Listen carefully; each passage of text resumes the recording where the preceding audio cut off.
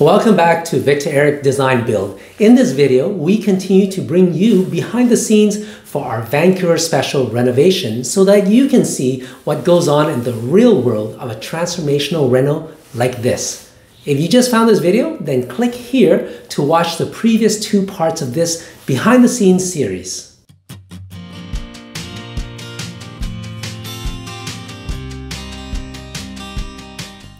Welcome back to our behind the scenes series for this Vancouver Special Renovation.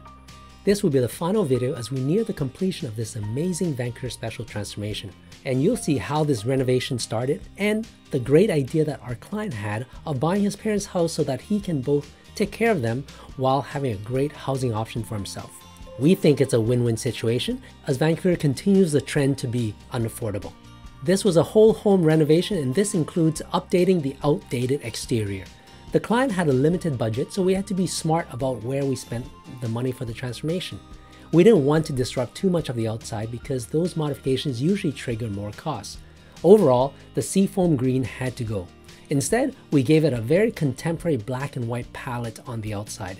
We replaced the window for more energy-efficient double-glazed windows in a black vinyl frame. The river rock stone was kept, but we painted it out in a black color to tie in with a new upgraded black door and side light. The dated wrought iron railing was replaced with modern aluminum and glass railing. Everything was painted out white for a clean, fresh look. Now let's show you some before and after photos so that you can appreciate how much this house has transformed. Coming inside, most of the transformation took place on the upper floor where the client lived with his two boys. The old Vancouver Special layout was long and skinny, and we dramatically transformed the flow by removing the center wall. This allowed us to make the kitchen space 25% wider, and this made a world of difference. This change is so much appreciated when the space gets used for large gatherings.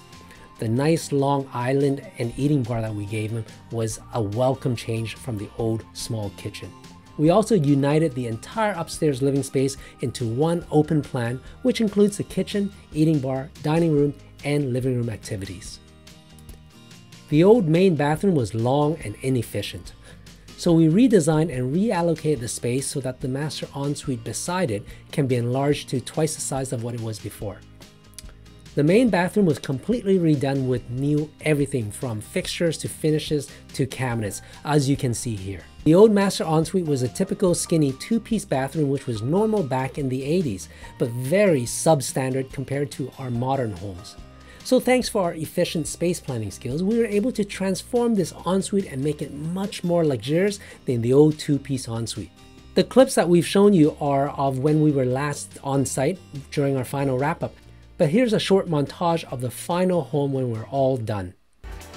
Yeah, it's incredible. So I'm very happy.